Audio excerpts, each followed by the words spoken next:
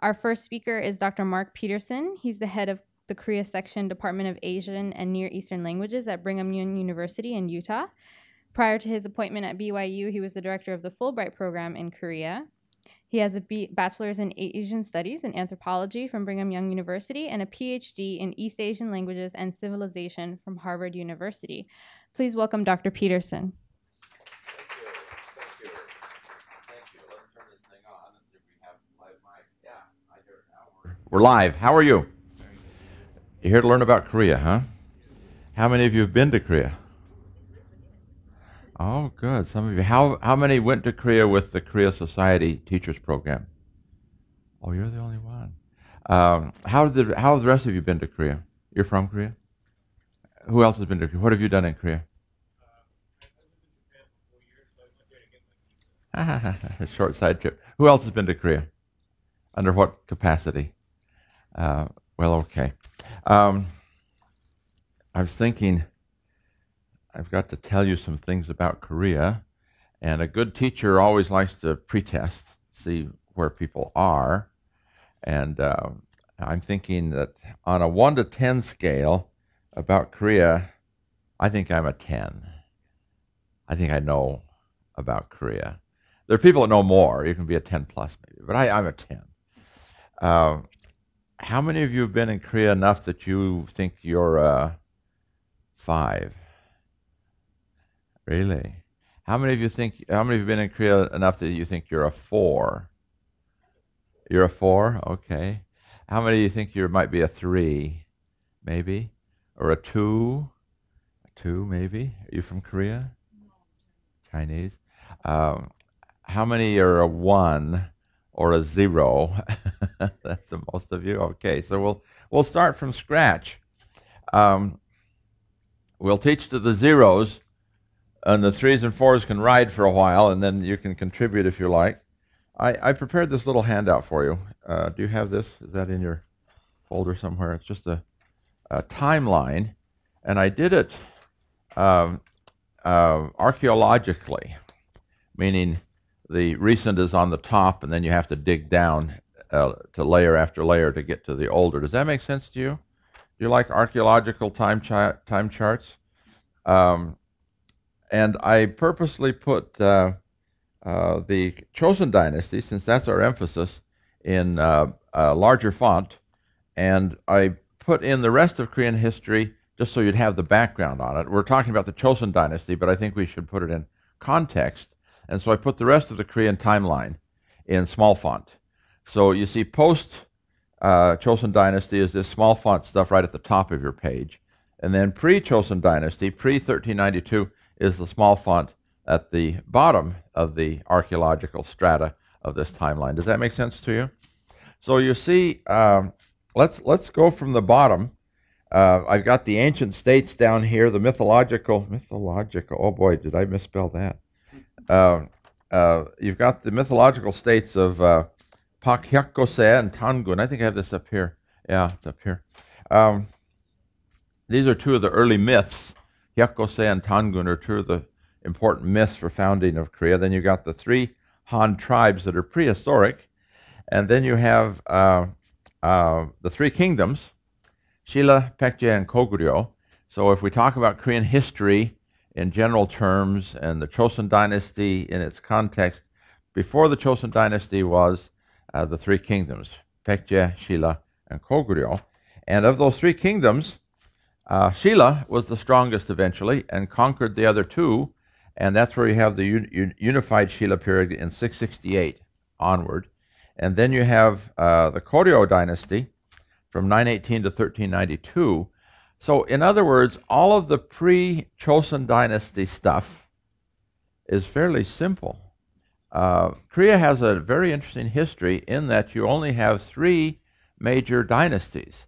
From the unified Shilla, before that you have smaller kingdoms, but from a unified period only, you have the Shilla dynasty, the Goryeo dynasty, and then the Chosŏn dynasty. And before the unified period, you have the 3 kingdoms. So 3 is the operative number, you see. And I like to teach this part by making reference to Sesame Street. It's like this lesson on Korean history is brought to you by the number 3. Okay? If you can do the number 3, you can do Korean history. Okay? You've got the 3 kingdoms, and then after that, in succession, 3 dynasties. Now, how does that compare with other countries that you know? When you look at the dynastic history, as you look at the memorizing the dynasties of all these other kingdoms, it's usually quite a long list, isn't it? And the lifespan of a dynasty, well, some can be very, very short. Some don't last beyond the founder. For example, the Qin dynasty at the founding of China only lasted as long as Qin Shi Huangdi. And then you have the Han dynasty, and it rolls forward from there. Let me ask you a question about lifespans of dynasties. If you think of a dynasty as a living organism, how long does a dynasty live? And the answer is, if you look at most dynasties in East Asia, in the Middle East, in Europe, anywhere you can find a dynasty, they tend to have a lifespan of somewhere between 200 and 300 years. It's almost like talking about a human being living between, 60 and 80 years. Sometimes at 100 is an outlier, It's almost as if a dynasty has a lifespan. It's born, it goes through a teenage period, perhaps, a mature period, an aging period, and then it dies. And most dynasties in most places of the world, look it up, are around 250 years, plus or minus a generation or 2. Korean dynasties are how long? 400, 500 years. The Chosŏn dynasty that we're focusing on was 518 years. The Koryo dynasty was 474 years. The Shilla dynasty from unification was 276 years, but from the 3 kingdoms Shilla through unification was 1,000 years. So what does this say about Korean history in general? It indicates a certain degree of stability, does it not? We have these long-lived dynasties.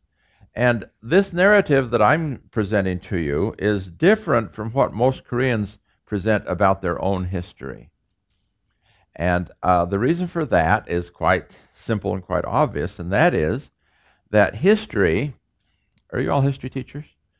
We have a mix of teachers here, don't we? Some language and some other things, yeah. History, you history majors would know, is not a thing that writes itself. History is not some abstract set of facts that are out there that we're going to discover. History is a narrative that we construct to tell something. And what we're usually trying to tell is how we got to be where we are. It's an explanation of who we, as a people, whoever we happens to be, who we are. And the we of Korea of the 20th century was a sad time. Look at the top of the list here. You've got all this war business, liberation from the Japanese, takeover by the Japanese, World War II, division of the country, the Korean War, and the country is still divided. We still have problems between North and South Korea. Lots of problems. We've got a new leader in North Korea, a young boy that doesn't know what he's doing. We've got problems. The narrative of the 20th century and spilling now into the 21st century is a narrative of war, is a narrative of chaos, is a narrative of division. It is a narrative of unhappy people. So how did we get here? The history that most Koreans will tell you, if you talk to your average Korean on the street, is a story of chaos and war and turmoil and invasions. And you get this story from the 20th century because Koreans feel quite victimized, and rightly so, by the 20th century. Korea was indeed victimized. Who divided Korea in half? It wasn't the Koreans. They didn't want that. It was the United Nations, the United States. They wanted to throw a sop to the Russians. You know what that means? They wanted to make the Russians happy at the end of World War II. Why? The Russians were being pulled into the Pacific War somewhat reluctantly. The Russians had had their hands full with the European front. In fact, as victims of the war, of the greatest number of people that died, you know, who wins that prize? The Russians. You know, there were more Russians killed than Germans, than Poles, than anyone else that wants to play the victim card. We're playing cards here. The Russians have the victim card. They trumped. And the Americans were worried about a post-war world. They knew the Russians were these communists, whatever that meant at that time. And they wanted to have a setup where they could get along in a post-war world. And so the Americans pressured the Russians to enter the Pacific War at the end of the European War. The war was over with Germany already, all right? We're still fighting in Japan, right? And as we prepare to invade Japan, it's going to be a big deal, a big deal. We found already in island hopping, we mean in the United States, in island hopping, Guadalcanal, Kwajalein, these battles moving up toward Japan, Iwo Jima, oh boy. The wars were horrific, and just taking small islands was very, very costly in blood and treasure for the United States. So what was going to be like to invade mainland Japan? It was going to be horrific. This is before the atomic bomb. We didn't know when the Manhattan Project was going to be successful. When they figured it out, they rolled that out within a few days. And boom, there goes the atomic bomb. But before that, we're looking at what's the word for non-nuclear? Conventional warfare attack on the main island of Japan. And we, the United States, figured if we had Russia coming in from this side, and we come in from this side, it'll be all the more effective to force a surrender in Japan. Well, we got the bomb instead. Boom, the war's over. And so what are we going to do with the Russians? The United States, in its great wisdom, irony, decided to let the Russians have a prize. And what was the Russian prize going to be? Well, in Europe, the Russians got a fourth of Germany, right? And the other 3/4 of Germany were divided up between France, England, and the United States. They consolidated, made West Germany, and that 1/4 of Germany became East Germany for all those decades. And Germany was the perpetrator of the war. And they rightly, you could argue, were punished by being divided up. It's okay, right? So in the Pacific War, the perpetrator of the war was Japan. So let's divide up Korea. There's something wrong here, you know. I mean, the train jumped the track. I mean, is my syllogism correct? You know, I mean, there's something wrong with having divided up Korea the way it was. So how does Korea feel about that? Well, in a word, victimized, you know. So much of the narrative of the 20th century is this narrative of victimization, being taken over by the Japanese at the beginning of the 20th century, being divided up by powers beyond their own, and which division turned into this war in which, well, North and South Korea did have their own antagonisms, but in and of themselves, it wouldn't have led to a civil war. It was really a manifestation of the Cold War powers, this tension between the communist bloc in Russia and the free bloc in the United States. And it was that expression that turned into the Korean War. So Korea, again, is victimized. So the narrative of the 20th century is a narrative of victimization. And it's an unhappy narrative. And so when you talk to most Koreans, what is your history like? Well, history is a reflection of the present. And if the present is unhappy, history is unhappy. It tells us how we got here, okay? What I want to do today is take you out and away from that, from the 20th century, and look at Korean history, and particularly the Chosŏn dynasty, and a non-victimized point of view, and a non-20th century point of view, and a more objective and sort of satellite on high look at what Korean history was like, you see. And so if we can step away from the 20th century, and I think Korean historians are starting to do this now, because Korea today, South Korea at least, is not an unhappy place. It's not an unhappy place by any means. South Korea today is a very happy place. I mean, it's successful. Society works. There's wealth. There's a successful economy. They've done things. They've hosted the Olympics, for heaven's sakes. They've hosted the World Cup soccer things. You know, they do things on an international scale. They crave recognition. I like to say that Korea suffers from a Rodney Dangerfield complex. Most of you here are old enough to understand that. I tell my students that now, and they go, who's Rodney Dangerfield, you know? But you remember Rodney Dangerfield? I tell you, I get no respect. I got to tell you, I get no respect. Pretty bad Rodney Dangerfield imitation, but you get the drift.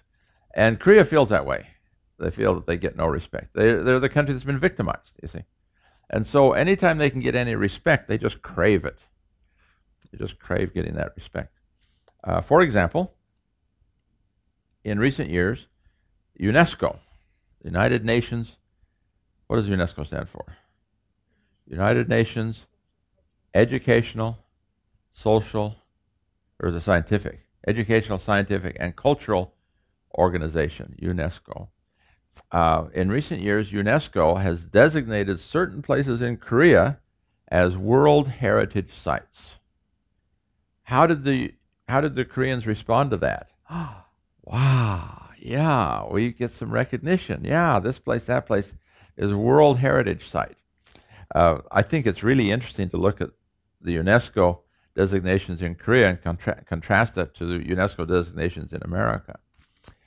Do you know how people in the Southwest feel about UNESCO? Get the United Nations out of here. They're not telling us what to do. You know, Canyonlands, Arches, Zion's Park, Grand Canyon. Don't you make those a UNESCO designation. Keep the United Nations out of here. That's the attitude in the Southwest about UNESCO. But in Korea, it's just 180 degrees. Yeah, we get some recognition. Yeah, it's a world-class thing we got there, you know. The Sokoram Buddhist stone Buddha up on the hill. The 80,000 wood blocks for printing the Buddha scripture. That's UNESCO. That's recognized as a world-class thing.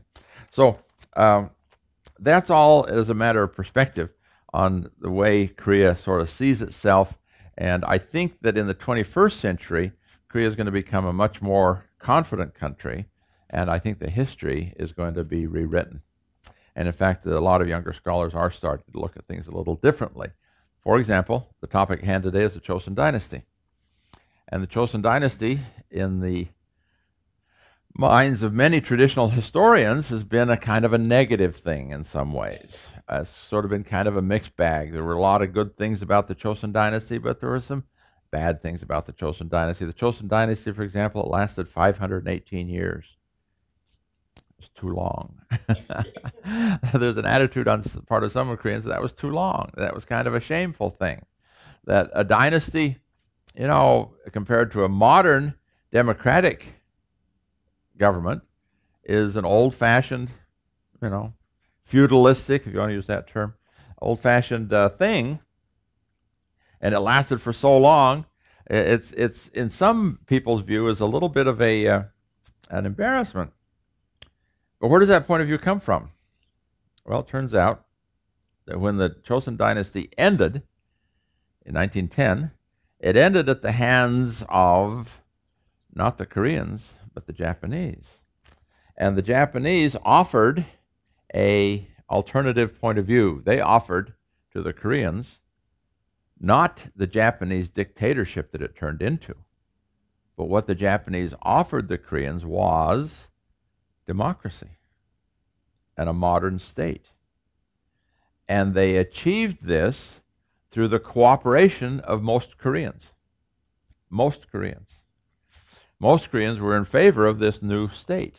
In fact, Koreans were elected to office, not only in Korea, but there were Koreans living in Japan that ran for political office and were elected at local levels and at the national level in Japan, as well as in Korea. So when the Japanese come in and say in 1910, we've got to get rid of this old dynasty and set up something new, they said we're going to set up a democracy.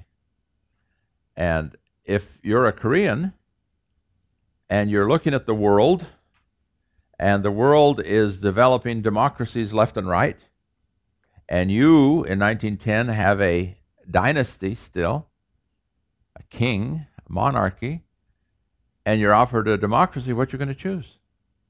What you're going to do? You're going to take the democracy. And most Koreans went along with that. And many Koreans are not happy when I say this, but most Koreans were collaborators. Most Koreans were collaborators. They were going along with this. I didn't realize this until one day in 1984, approximately, sometime in the early 80s. My context was Japan was a bad deal as far as Korea is concerned. This context came from Koreans who generally have nothing good to say about Japan. At one level, at least the Japanese takeover of Korea, there's nothing good to be said about that. And so, the Japanese came in and they took over, and Koreans had to quit speaking Korean, had to start speaking Japanese. Koreans had to take on Japanese names. If you run into an older Korean, you can ask them, what was your Japanese name? They may not be happy about telling you, but most of the time it's kind of a funny thing. Yeah, I used to go by Masako Itagawa. They have a Japanese name. And it's kind of a strange thing. And Koreans were forced to take on Japanese names. Korean language was taught in Korea as a foreign language in the university. And so you come into this idea of Korea being taken over by the Japanese in this Japanese period, and there's nothing good to be said about the Japanese. Okay? This dictatorship, this World War II, this business. But remember, the Japanese took over in 1910, not 1945. It ended in 1945. And the revelation I had in 1984, sometime in the early 80s, was I visited a countryside village, prominent village with a lot of nice things, and I was talking to the people there, and I was talking to an older woman who was in her 80s, in the 80s. So she was born around 1900. She remembers the Japanese takeover in 1910. And she said something I had never heard from a Korean before or since, and that was, at the beginning the Japanese weren't so bad. What? I've never heard such a thing. She said, yeah, in the beginning the Japanese weren't so bad. Then you look into it and you read some of the stuff about it, and you find that there were a lot of collaborators, a lot of people who saw that this modernization that the Japanese were offering was in contrast to the Chosŏn dynasty, you see, in contrast to the monarchy, to the feudalistic past of Korea. So when the Japanese and the Koreans, at the hand of the Japanese, threw over the monarchy, there's nothing good to be said about it. Right? It's the old. We're going to get rid of the old. We're going to set up the new. The monarchy is the old. We're going to set up a democracy. You see? So what is there good to be said about the Chosŏn dynasty? Precious little. And so much of the attitude of ordinary Koreans about the Chosŏn dynasty is somewhat negative, because it was the old thing that we got rid of. Now I'll conclude here today by making the statement that no dynasty ends nobly. They all end ignobly. That's the definition of a dynasty. A dynasty falls. A dynasty is set up, it rises, and eventually it falls. There's no election and change of government. You don't shake hands with George Bush and then start anew. Obama administration. It doesn't work that way. Dynasties fall ignobly. And the new dynasty has nothing good to say about the old dynasty. The Japanese period has nothing good to say about the Chosŏn dynasty. Okay, so you run into some of these negative attitudes about the Chosŏn dynasty because it was the feudal past. But we're going to look at it differently. We're going to look at the feudal past as the feudal past, as the way it was. That's the way the world was.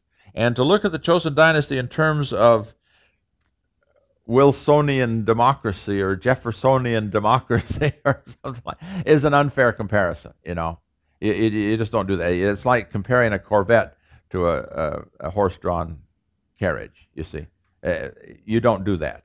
They're forms of transportation, but they represent radically different time frames. Okay, so those are the rules of the game. Ready to roll? Let's get on our ox cart and roll then. So here's a bit of setup I've got. Here's then are the major events of the Chosŏn dynasty that I thought we'd go over today.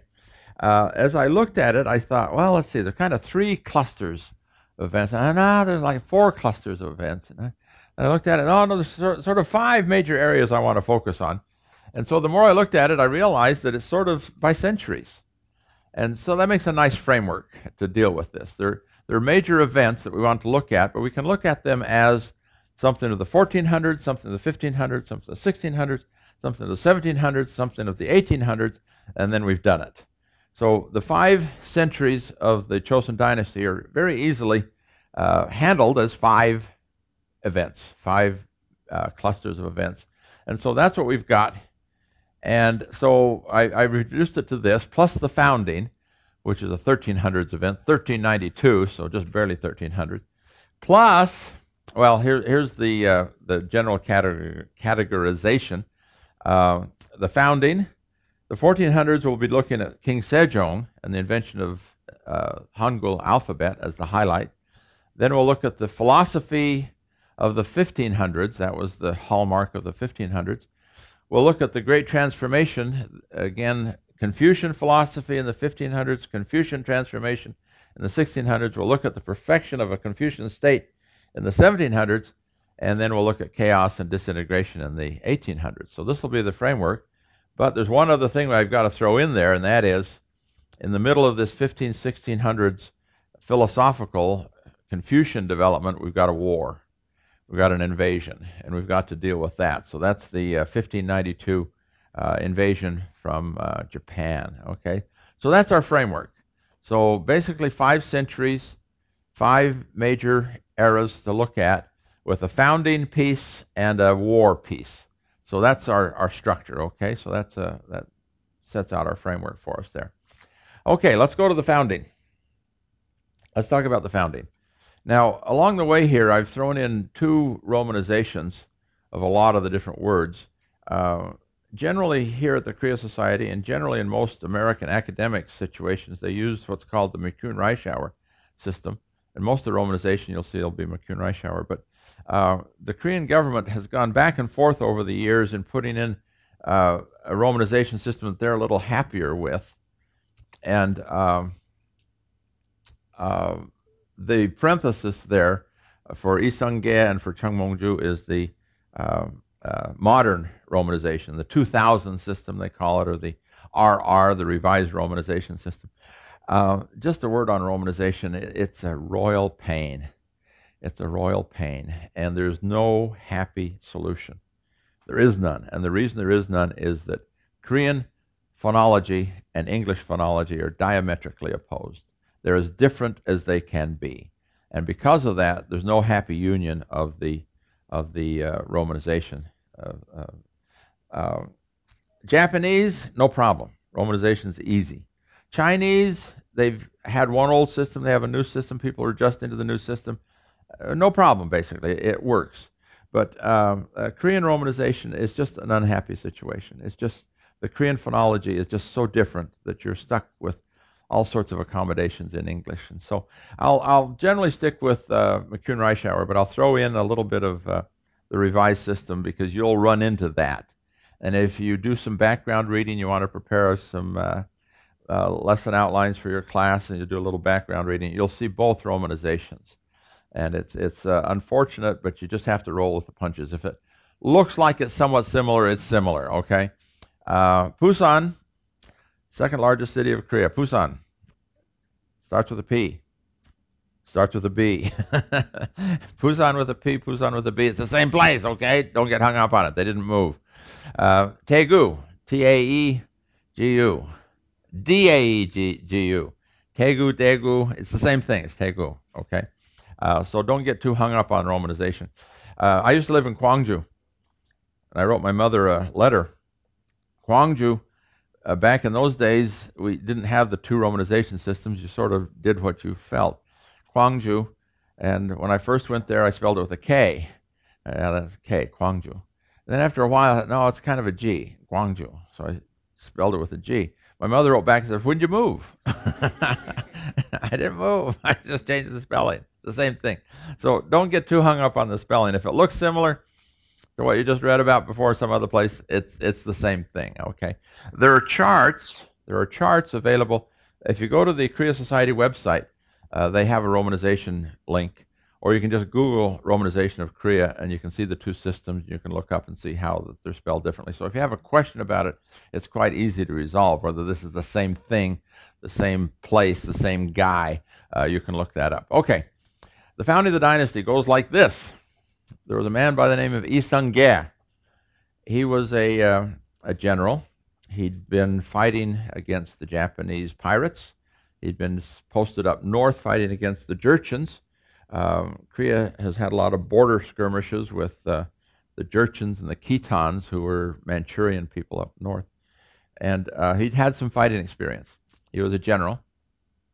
And he was in the capital of the Koryo dynasty, before we moved to Seoul, where it is now. The capital of the Koryo dynasty was Chosŏn. And Chosŏn is just across the border into North Korea today. It's just barely in North Korea. We took a group of our teachers there one time several years ago, and now North and South Korea are angry with each other, and so this border thing doesn't go on. But for a while there, you could take a day trip into Chosŏn. We did it one time. Chosŏn was the Koryo capital. Now you've got your timeline there, so you see Koryo is the previous dynasty, right? So you got your context there. So in the previous dynasty, Koryo dynasty, Koryo, by the way, is the dynasty that came in contact with the Western world, which gave us the name for Korea. And the Koryo dynasty fell, the Chosŏn dynasty comes in, Korea calls itself Chosŏn, but we still call it Korea. In South Korea today, they call themselves Hanguk. They don't call themselves Korea, they call themselves Hanguk. North Korea today calls themselves Chosŏn still. North Korea is Chosŏn. But South Korea is Hanguk, and neither one of them is Korea. If they unify, I wouldn't be surprised if they named the new country Korea. You see, that would work, because that's the country the rest of the world calls them. And they could call the new country no longer Hanguk, no longer Chosŏn, but have a new name, which is the old name, Koryo, or Korea. So we're talking about the Koryo dynasty, located in Chosŏn. Lee Sung-ge is a general there, and he has a friend, an enemy, a rival by the name of Chosŏn. And Chosŏn goes to the king and says, you know, we really should go fight against the Ming dynasty. Now, what's going on with China? The Ming dynasty has just recently taken over and has driven out the Mongols. The Mongols had what was called the Yuan dynasty. The Yuan dynasty. The Yuan dynasty was a great dynasty. It was Genghis Khan, Kublai Khan, covered the whole world virtually. And Marco Polo went to China. The reason he made such a big hit, there were other Italians that went to China, but the reason Marco Polo was such a big hit was that he actually stayed for a while. He was actually a government official. He was a tariff inspector, customs inspector in one of the port cities for the Chinese, for the Mongols, who were ruling China at the time. So the Mongols had taken over China during the Yuan dynasty, 13th, 14th century. But mid-14th century, the Ming dynasty, the native Chinese, come back, drive out the Mongols. Here we are in Chosŏn, And Chosŏn goes to the king and says, we should go fight against the Ming Dynasty. Wait a minute, that doesn't make any sense at all. The Ming Dynasty just came in and drove out the Mongols. Well, the Koreans, during the Koryo Dynasty, late Koryo, after the Mongols came in, were an in-law state to the Mongols. The Mongols had come in, they had virtually conquered Korea. They didn't take over and administer Korea directly. They left the Korean king on the throne, but they had that Korean king marry a Mongol princess. And his son, the next king, married a Mongol princess. And his son, the next king, married a Mongol princess. The kings had 8 generations of Mongol blood. So deeply tied to the Mongols. And so the king, with some sympathy to the Mongols, and Chosŏn, this other general, they think they should go back and fight the Ming Dynasty that was claiming some territory up north that the Koreans claimed. And so these two decided they should fight the Ming Dynasty. Now, does that sound like a good idea to you? Brand new, strong dynasty, just drove out the Mongols. We're going to go fight the Ming Dynasty. Doesn't sound like a very good idea, but Chosŏn, Yi Seung-gae's enemy, says, yeah, let's fight the Ming Dynasty, and let's send old Yi Seung-gae up to do it. And so the king says, okay, and he took the advice of his loyal advisor, General Chosŏn, and they send Yi Seung-gae up to fight the Mongols. Well, Yi Seung-gae as a general, you salute, you say, yes, sir, and get your soldiers and you march up to fight the Ming Dynasty. Well, as he's marching along, he's saying, this ain't a good idea. This ain't a good idea. Well, a lot of generals are given orders to go do something that ain't a good idea. So you march. You march. And it's summertime, and in Korea you get the monsoon. The rains come. And they march up to North Korea, up through North Korea, up toward fighting the Ming Dynasty in China. They get up to the Yalu River, the border with China. They get to an island crossing over the Yalu River, and finally Yi Seung-gae says, enough's enough. This is insane. I've got good boys here, good soldiers, good troops. Why should I sacrifice their lives for nothing? He's a good general. He says, I've got a better idea. Let's go back to Chosŏn and take over. And so he marches back to Chosŏn, and a lot faster than they marched north. They march back to Chosŏn. They move in with his troops. They take over. And he displaces the king, puts another puppet king on the throne for a while, takes care of his old buddy Chosŏn, has him executed for sending him off on this suicide mission. And he says, we're going to set up a new dynasty. He's very clever about it because he just doesn't go in and do it in one day. He actually did it in one day. He marched back and took over. But he decides to lay low for a while, stay behind the scenes. If you stay behind the scenes, you don't catch any slings and arrows. That phrase, slings and arrows. So who do you set up to take the slings and arrows? You put a puppet out there. And he put up a distant relative of the king, replaced him after a while, put another king up there to make sure that he was in control. And for 4 years, from 1388 until 1392, he lays behind the scene, laying the groundwork for setting up this new dynasty. And in doing so, he has to decide who is going to be on his side. Who is going to be loyal to him, and who is going to be loyal to the old dynasty. We've got to set this up. We've got to see. And he used his son. His son was already a general by this time, Yi Bang-won. In fact, one of my Korean history colleagues said, really, Yi Bang-won did it. The establishment of the dynasty was really Yi Bang-won. And what happens is when the kingdom is set up in 1392, Yi Seung-gae becomes Taizhou. Taizhou is the Chinese equivalent of Taizi, which is the name of the founder of the dynasty, the royal name, the king name. Every founder of a Chinese dynasty is Taizi, the Taizhou, the founder of the dynasty. The number 2 guy, the second king, the first son of the first king, is always Taizong, Taizong in Chinese. And Yi Bang-won becomes Taizong, or Taizong. And in between, there's another king in there, but he's just a puppet. He doesn't play an important role. So Taizong, Yi Bang-won becomes really the 3rd king, but he does the same thing. He puts a brother on the throne to take slings and arrows. in case there's any opposition. And then once things are secure and he knows he's got control, he steps up and takes over. So these two men were the founders, the true founders of the Chosŏn dynasty. Who's this third guy? Well, for 4 years, from 1388 to 1392,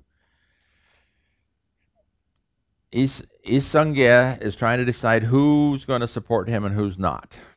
And Lee Sung-ge is a very smart guy because although he's a military man, he studied his history and he has seen that military men, like the founder of the Qin dynasty in China is overthrown and the Han dynasty comes in. The founder of the Sui dynasty of China is a military guy. He's overthrown and the Tang dynasty comes in.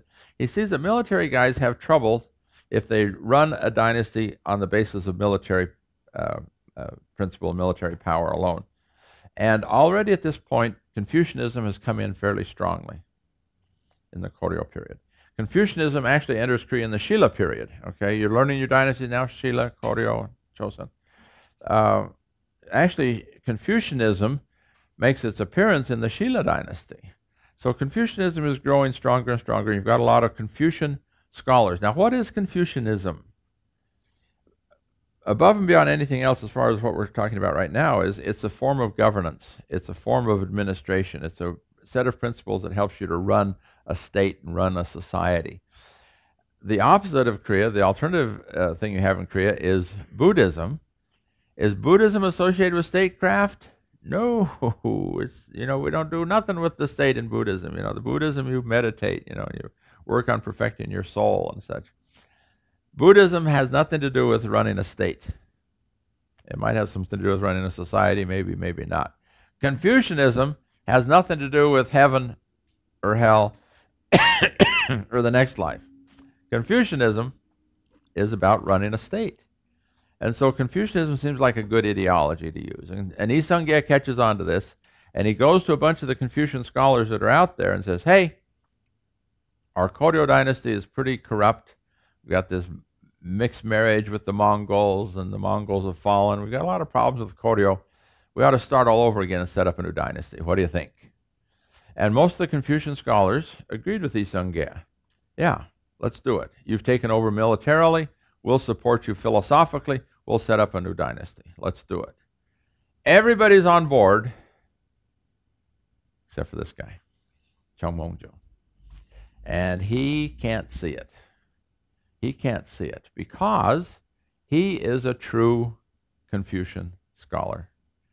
And in Confucianism, it's statecraft and societal principles and all this stuff, but it's also loyalty. It's loyalty. It's loyalty. The first principle of Confucianism is probably filial piety, respect for your parents. But the extension of that is to the parent of the country, loyalty to the country. And so if you're a true Confucian and you're given a chance to be disloyal to your king, what you gonna do? Now, a lot of the Confucian scholars saw other principles as operating here. We can do this. We can operate a new dynasty. We can go ahead with this. That's okay. Let's do it.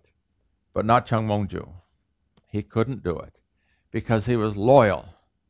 Loyalty. He was loyal to the previous king. He could not support a new king. He said, there are not two suns up in the heaven.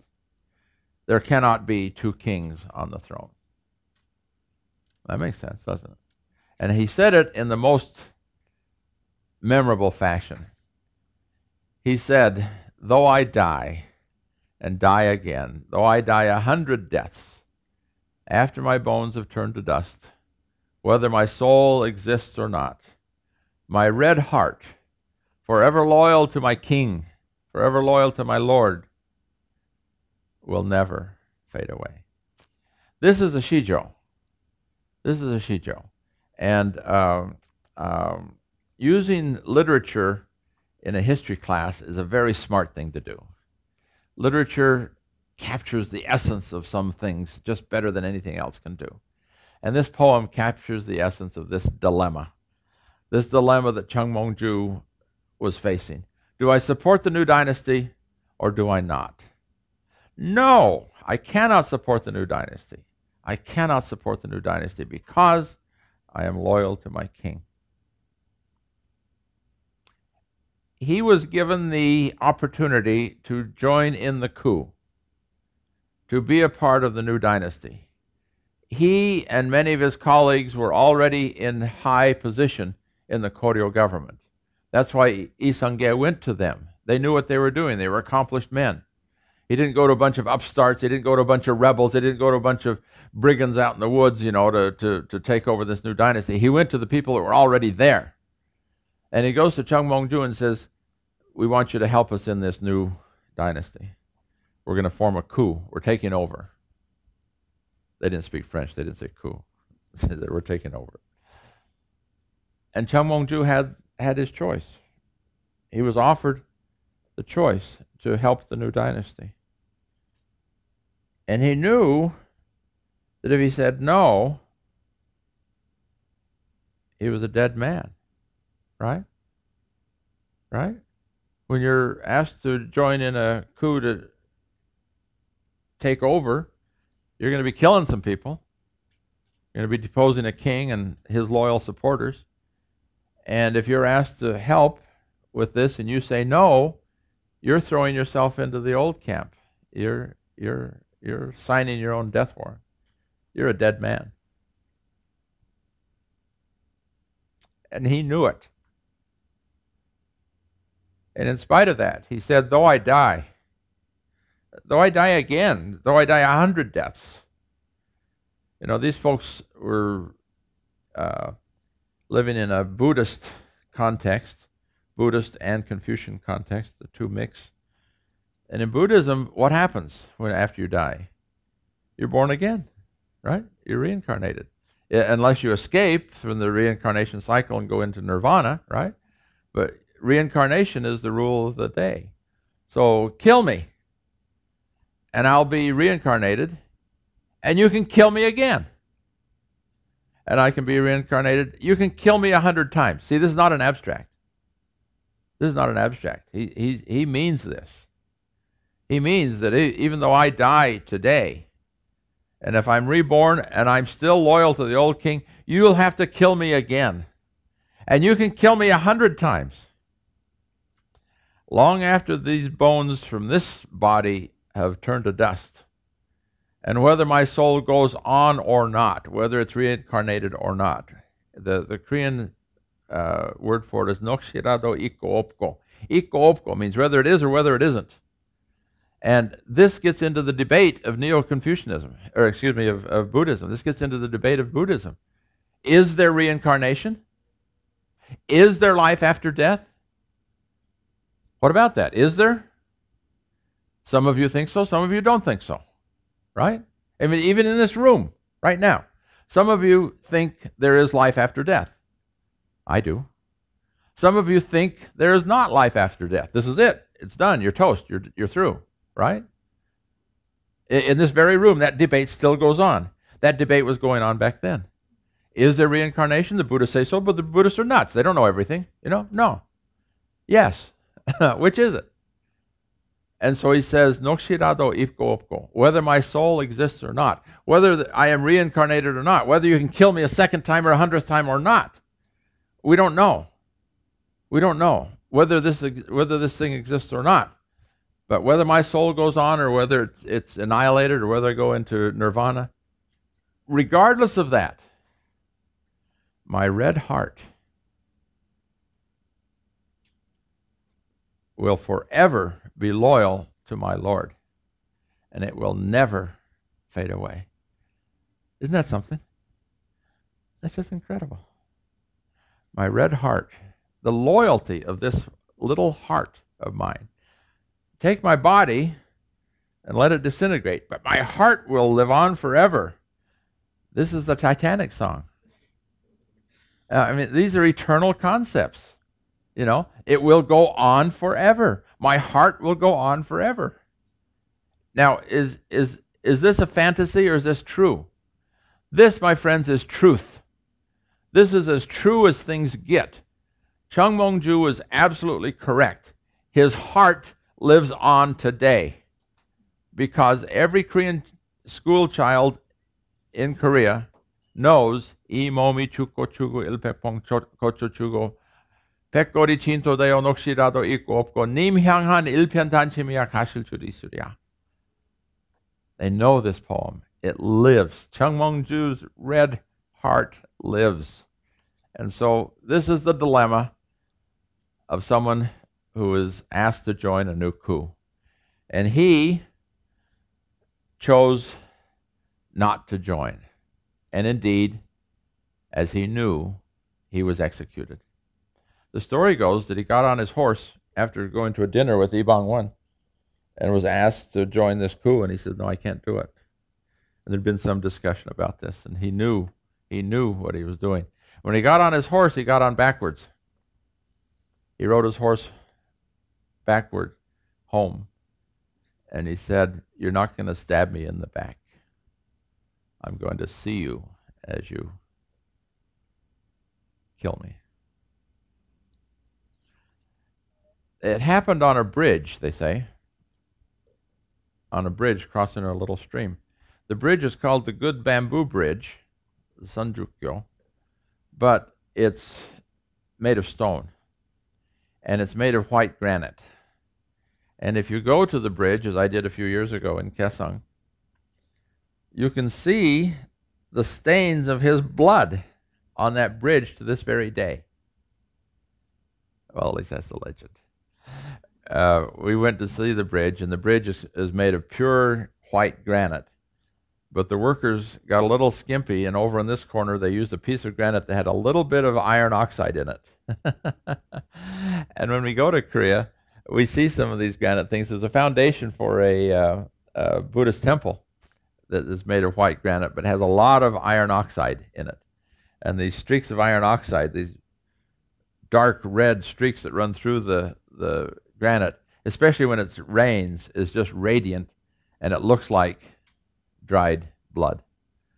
And so when we went to Chosŏn, we were with a convoy of 14 buses from South Korea, mostly South Koreans, just a handful of us foreigners on the last bus. And when we went to the bridge, everybody got off the bus. I couldn't even get near the bridge. We milled around the bridge and looked at it. And the Koreans were saying, oh, it's true. It's true. You can see his blood right there. It's true. So the legend is true, okay? The story of Chung Mong-ju. Well, yeah, I talked about this. This is the feudal battle against the Ming. So for years behind the scene, Chung Mong-ju, Lee Sung-ge operates, decides who's loyal and who's not. Chung Mong-ju decides not to join the new kingdom, but finally, after 4 years, Lee Sung-ge declares the founding of the new dynasty. And they talked in those days about this dynasty lasting for 500 years. It's incredible. It lasted 518 years. Why did they set up a goal of having a dynasty last for 500 years?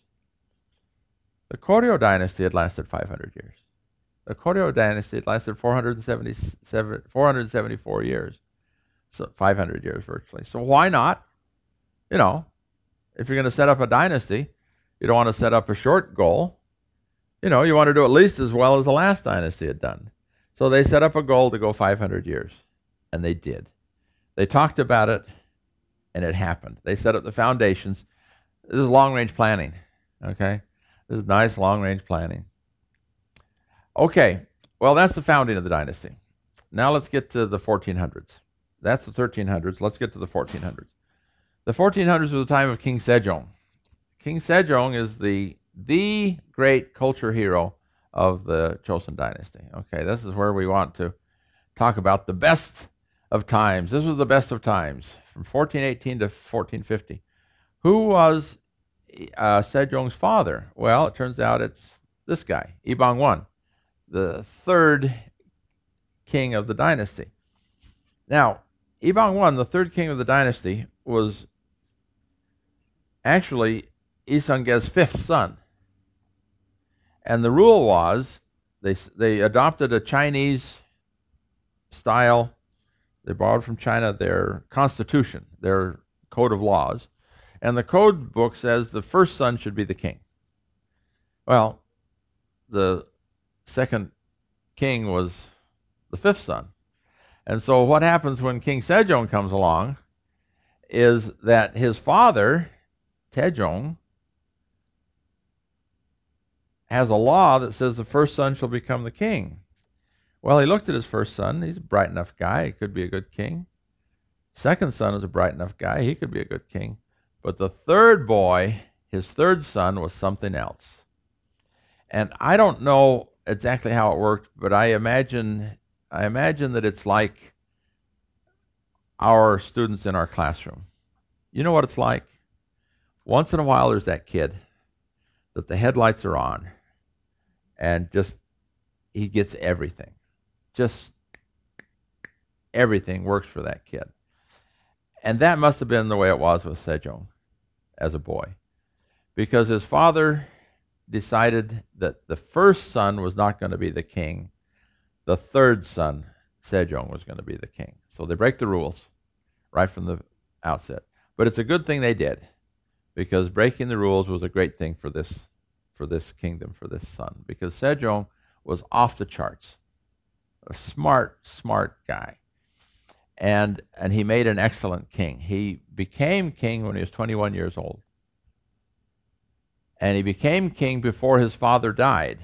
His father abdicated and lived on, I think, another 6 years. Several more years, at least.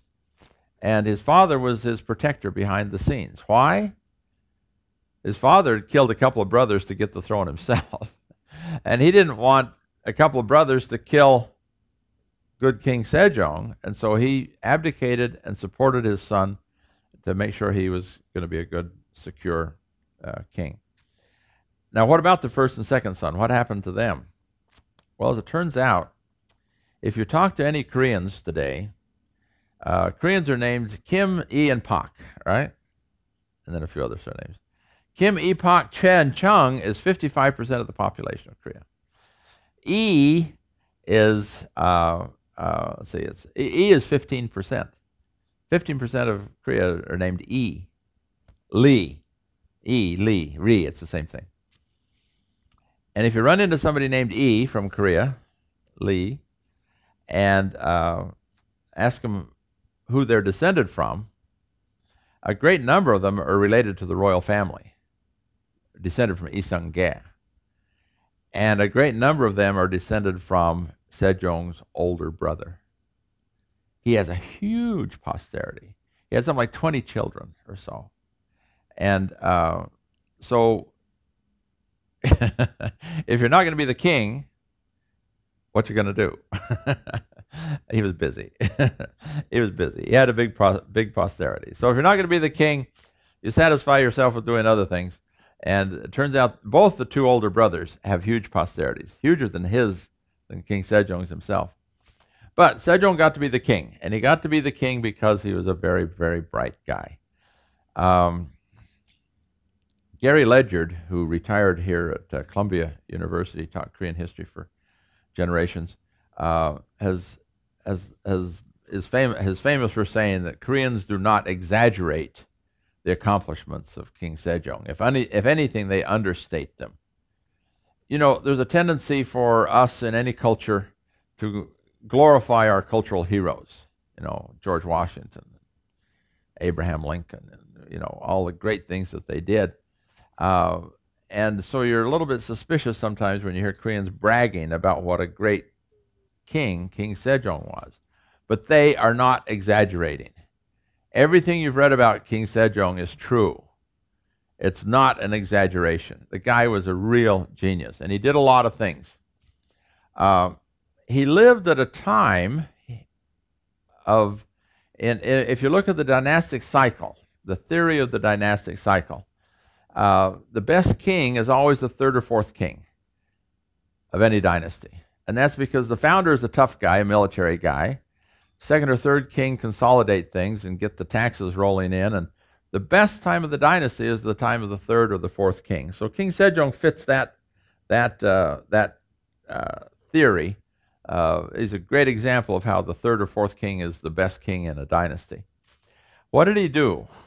Well, he fostered a bunch of things. He was instrumental in collecting, in making an encyclopedia of medicine, medical treatments. He made an encyclopedia of pharmacology, of herbs and such. These are two separate encyclopedias.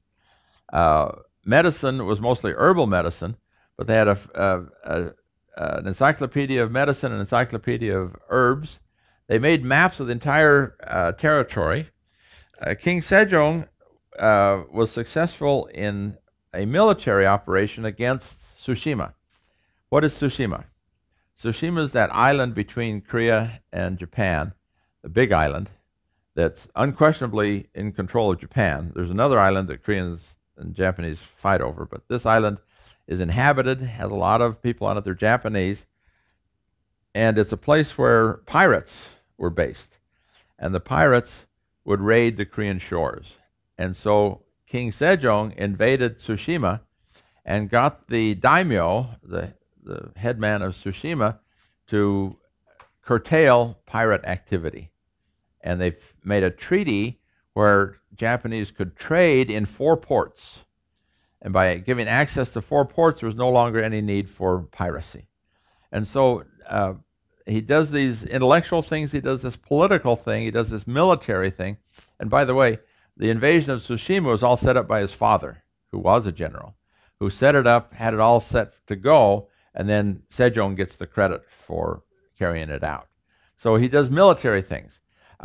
He's famous for setting up these rain gauges all around the country so we can have an accurate measure of what kind of rainfall we get and where droughts might be and that sort of thing.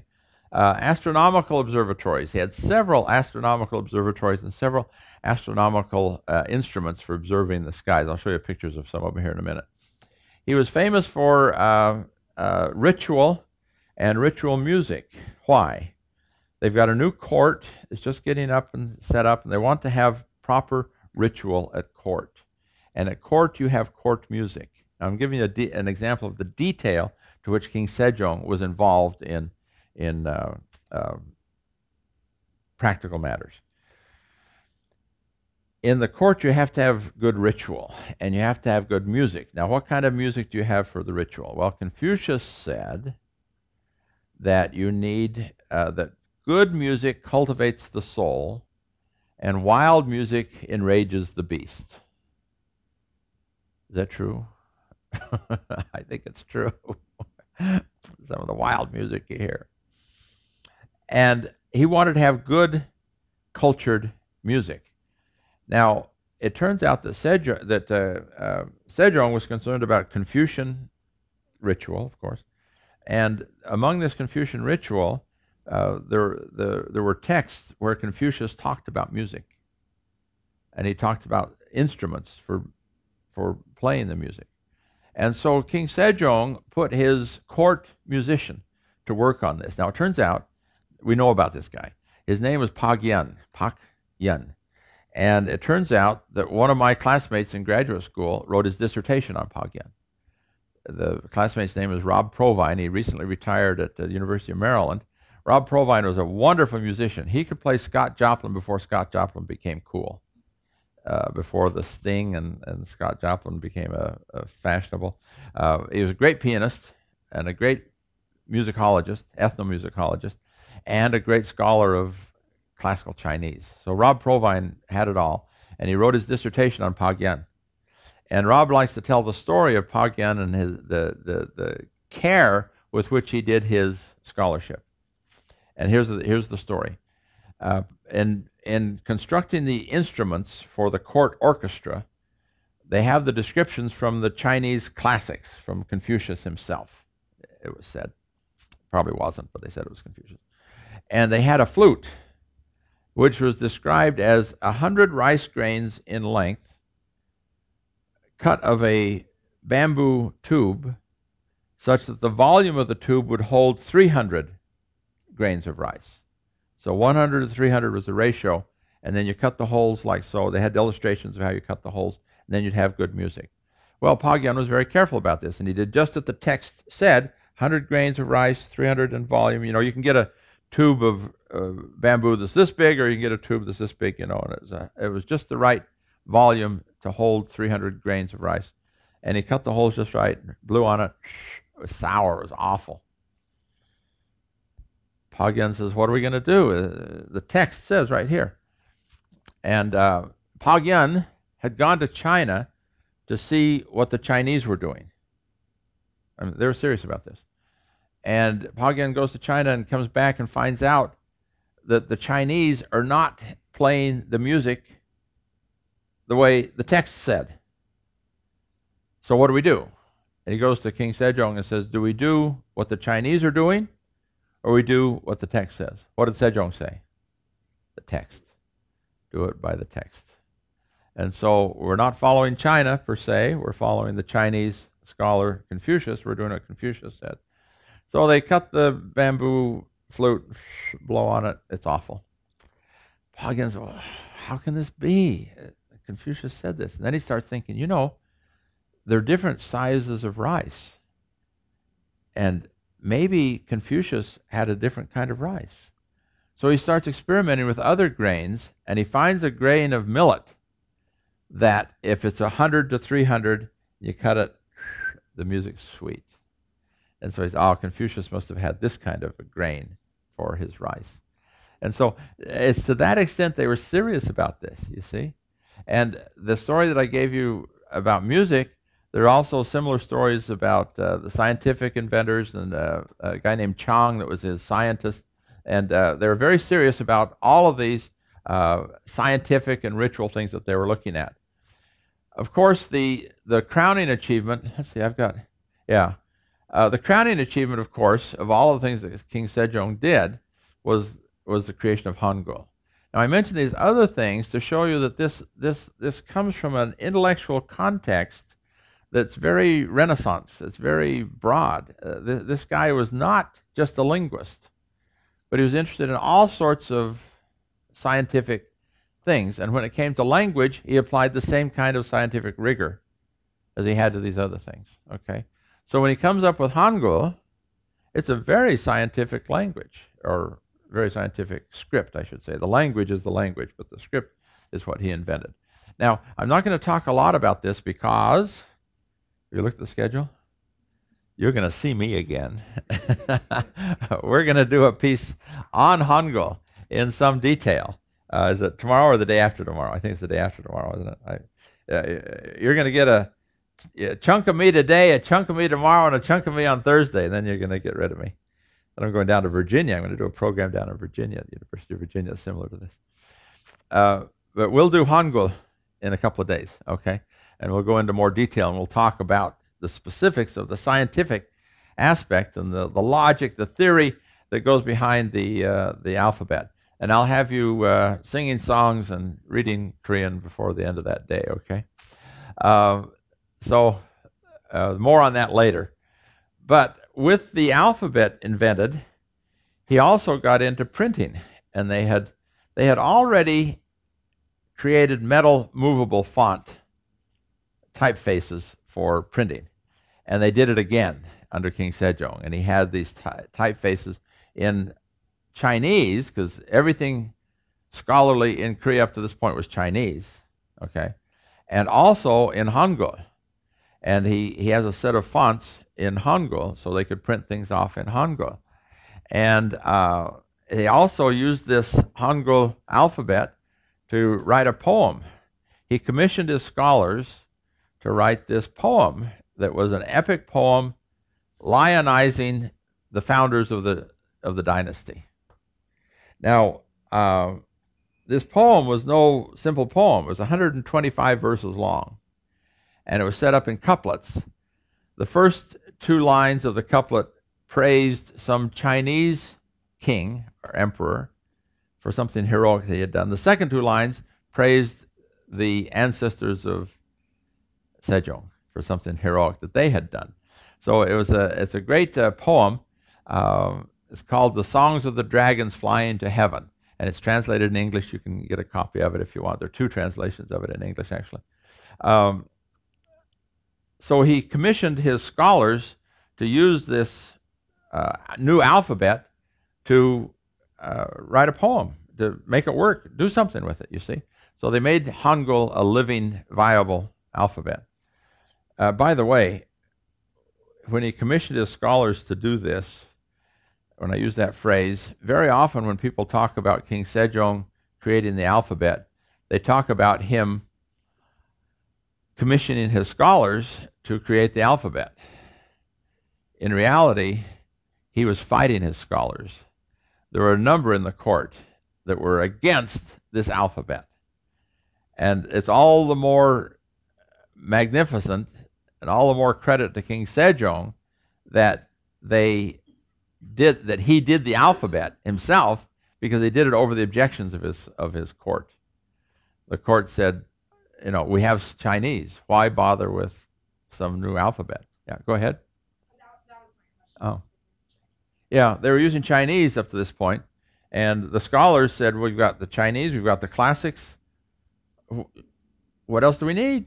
We've got it all right here. And King Sejong, in the preface to the alphabet, to the declaration of the alphabet, the preface says, in sympathy for my people who do not have a way to read and write, I've created this alphabet. And so he saw that the elite class had education in the form of Chinese characters, but the common class didn't. And he said, in sympathy for my people. In Confucianism, it talks about the king being sympathetic to the people. Confucianism is not a dictatorial kind of thing. It's a very sympathetic kind of a thing. And the goodness of the king is what we're talking about all the time. The king should be good. He should be moral.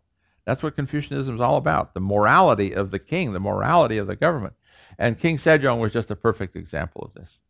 He was absolutely moral, absolutely concerned with his people, and the alphabet was one reflection of that. Also using the alphabet, he ordered a writing of the biography of the Buddha. Whoa! A Confucian scholar is writing about the Buddha? The court again objected to this. But King Sejong said, no, my people are interested in the Buddha. And here's this Hangul that they can use so they can learn more about the Buddha. If they're going to believe it, they should learn about it. And they should believe it. So he ordered the printing, the writing of and the printing of a text about Buddhism, which, the Confucian scholars at the court, Buddhism, no, you don't do that, you see. There's this rivalry between Buddhism and Confucianism that goes on and creates a very creative tension that you see throughout Korean history. Okay, so that's King Sejong. We're about an hour and a half into it. We're going until noon today. Let's take a break at this point, and then we'll pick up and talk about the 1500s, 1600s, 1700s. I guess we're not quite halfway, but that's all right. We're halfway in time. Let's take a break and come back in 10 minutes. Is that okay?